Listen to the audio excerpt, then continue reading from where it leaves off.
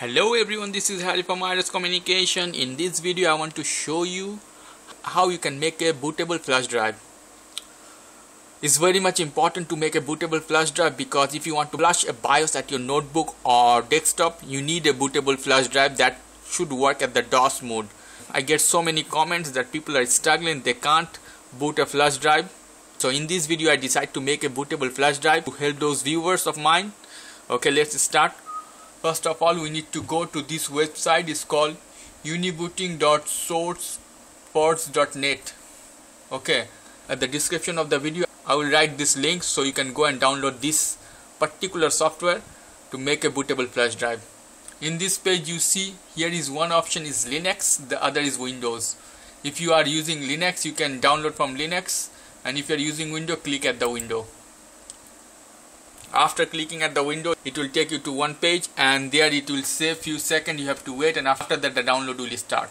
Okay, here is the download is starting. And when it's downloading, we can do one thing, we can put a pen drive, and I already put a pen drive at my PC. Okay, it's connected, and check where it is. My computer, the flash drive is G. Okay, now where is the unibooting?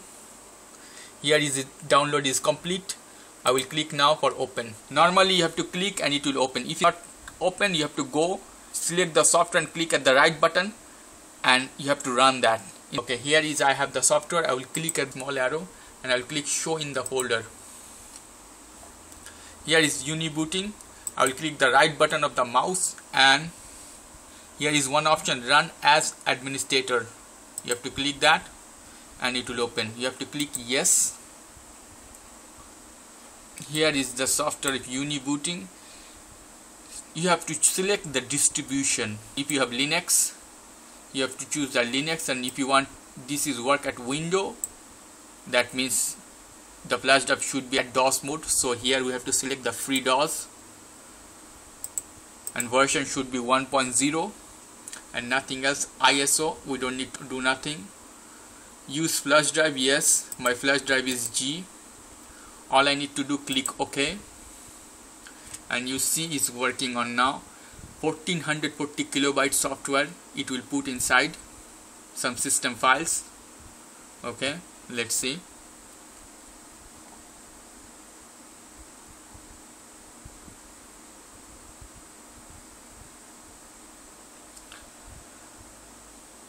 The process is done and it's a reboot now.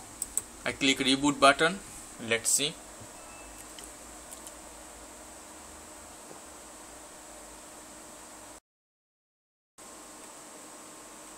Okay, after restarting the PC, here I am again. I will click my computer. Here is the flash drive, as you see. I will click, and here is some system file. This will make the boot. That's all. Thank you so much for watching this video, and if you have any question, any doubt, you can leave me some comment. I will try to answer you as much as fast as possible. And as always, for more information, go to the Iris Communication, www.iriscommunication.com. Good night. Ciao.